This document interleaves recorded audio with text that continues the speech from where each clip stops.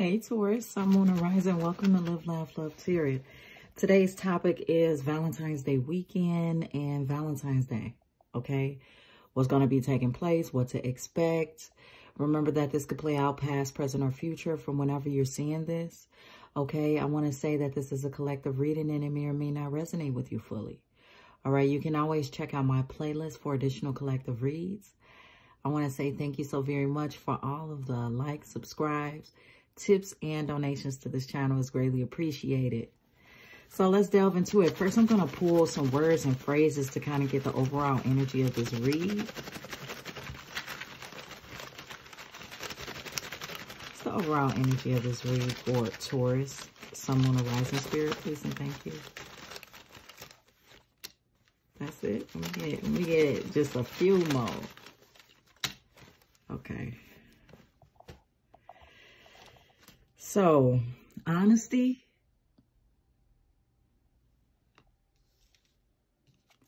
We have birth. So, I already see right off the bat, it's some honesty here about the birth of something new. Could be a child, but could be, you know, like I said, the birth of something new. Here we have simplicity. So, this could be the birth of simpler things coming your way when it comes to relationships. We also have communication. I feel like somebody could be coming towards you to communicate with you honestly, okay? It's going to be something very simple about the start of something or of the birth of something. Here we have a good time. So you could be having a very good time around this Valentine's Day weekend and day. Include. So someone may want to include you in having a good time. Abundance. All right. So expect fun, abundance. This person may be like, okay, I'm going to pay your way. You don't even have to worry about anything. Just come out. Gentle, quieted heart. So this is somebody that is genuine, has a good heart. Guidance, and with this being purple, could be like divine guidance towards you. Feel it. They may have some type of feelings for you. They're really feeling this connection and get support. So this person, they're coming towards you as well because they feel like they may want to support you. They may want to spoil you. They could be divinely guided towards you.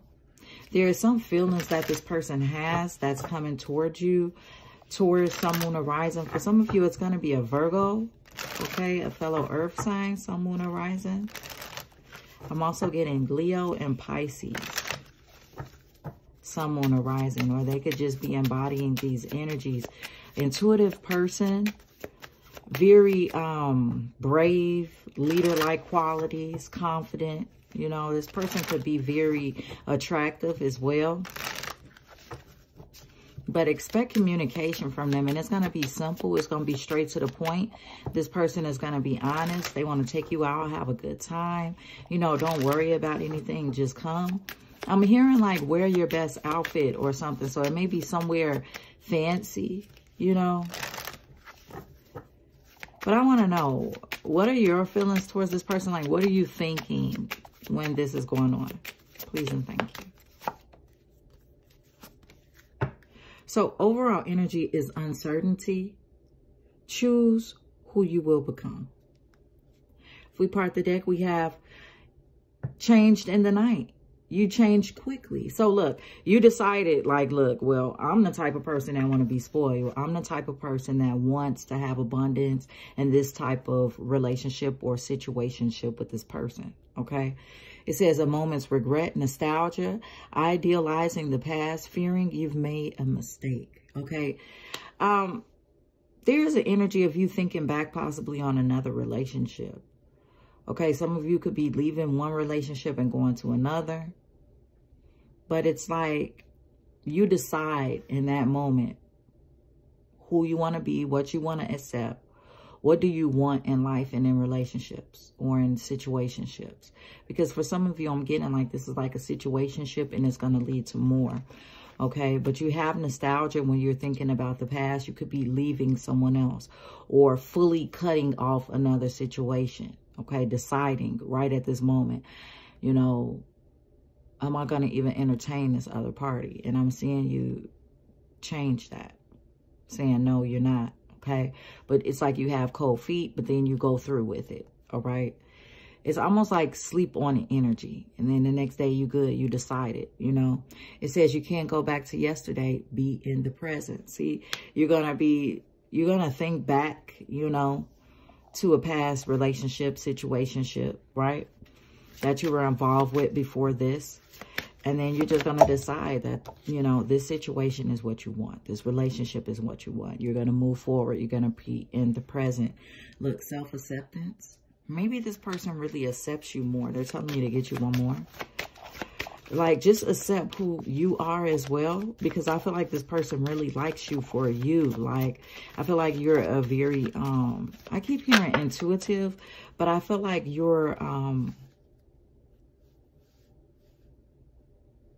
shit, I forgot what I was going to say. They'll come back. Bottom deck is heal thyself. Enjoy. So I see a healing energy when it comes to you, healing yourself, being open to the possibilities of being treated better, having a more loving relationship. I also feel like you're a very creative person, a very unique person, okay? Here we have practical intuition. So your intuition is booming, right? Like I just said, you have a keen intuition.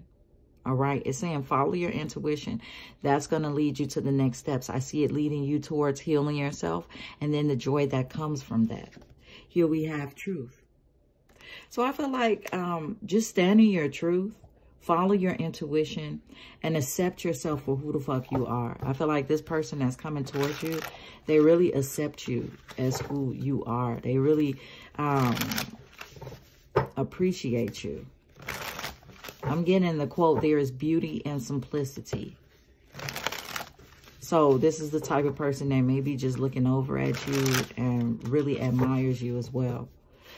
You may have a pregnancy pop up as well. You may like start a family with this person. Let's delve into this energy for Valentine's Day weekend and Valentine's Day. Please and thank you, Spirit. 5 of Cups. So something doesn't go as planned for someone.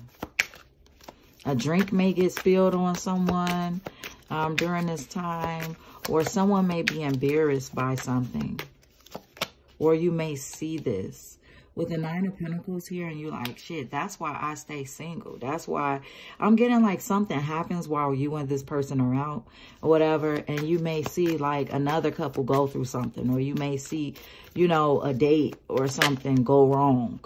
Okay. And you're like, see, that's why, look, with the 8 of Pentacles, like, see, that's why I don't be in relationships like that. Like, you're telling this person something like, I don't put up with that, you know.